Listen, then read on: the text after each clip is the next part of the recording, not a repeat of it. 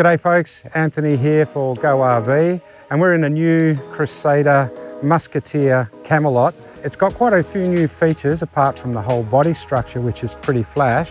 It's got a new layout, got all new colouring with the interior. I'm just going to unhitch it and check out the van. Crusader listened to the people that said we want a bit more comfort inside, we want a single axle, we want something that's a bit easier to tow. So what they've done is incorporate all of that in this new structure or this new van. When Crusader moved into their state-of-the-art factory back in 2022, they wanted to change from some of the more traditional older style ways of manufacturing caravans to the new composite range that they're using now, which is all basically one-piece sections all the way through. It's stronger, it's very durable, it'll handle the weather really well, and it's a bit of a credit to them to get it right. So having such a good sized front boot means it's really easy to put chairs and tables and other bits and pieces in. It's fully sealed inside the unit, it's all secured within the one body, just makes it nice, easy and safe. So the exterior of this Camelot is pretty much standard fare, what we're expecting, just the qualities there. It's got an entertainment unit, picnic table, it's got leaf spring suspension eye to eye, it's got a global heritage awning, which is a new brand in the industry, but it's leading us around to the back of the van to have a look at the reverse camera and what the back end of the van looks like. You know, the back of this Crusader, we have reversing camera, which I reckon should be a must on every caravan these days. Full LED lights, spare wheel on the bumper, very solid. What more could you want? Under the van, we've got a couple of 95 litre freshwater tanks. We've got a grey water tank. We've got a pump system that's easy to manage. And of course, that's all for the hot water system. That leads us up onto the roof where we've got several hatches. We've got the Horton air conditioning system. We've got solar panels, the Dometic fridge roof hatch. So there is a hatch here in the body, but there's also a vent at the top of the roof. So while we've had a really quick glance around the outside, it's the inside that's really important because that's where all the really slick changes have been made. New colours, new layout. So let's go and check it out properly. Wow, you better come and see this. It's pretty impressive. The new lounge.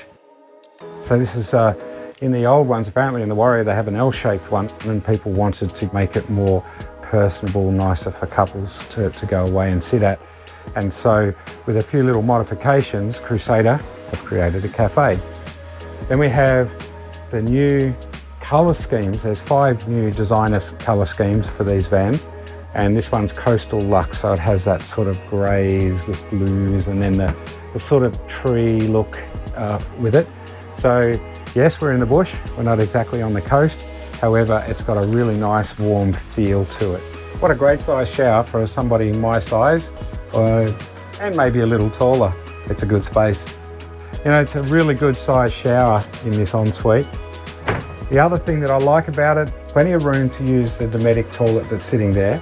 And under this hatch, there's a great size top loading clothes washing machine.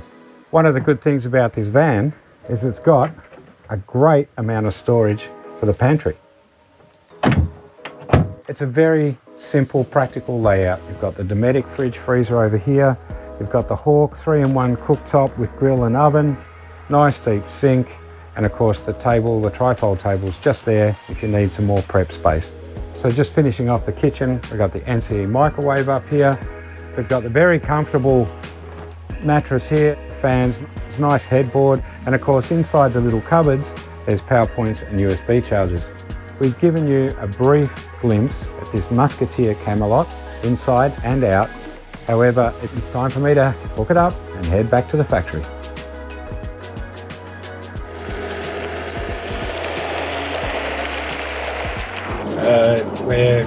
It's actually travelling quite well, just sitting on around sort of 90k an hour. Hills, I admit this combination actually sort of rides really quite well.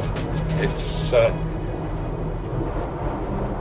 not straining to tow this van. It's obviously very lightweight, but it just seems to tow it just really quite nicely, you know, in that speed range of 50 to 60, which is pretty much ideal for the sort of conditions we're driving in.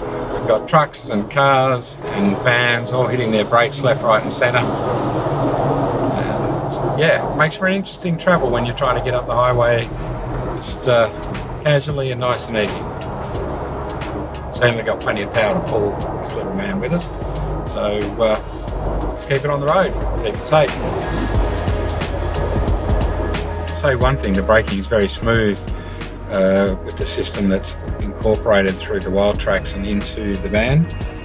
Just slowing down gently, there's no movement, no carry on, just sits on there really nicely. Crusader, what a great job they've done with the remodel of this particular van and the layout. It's really cool.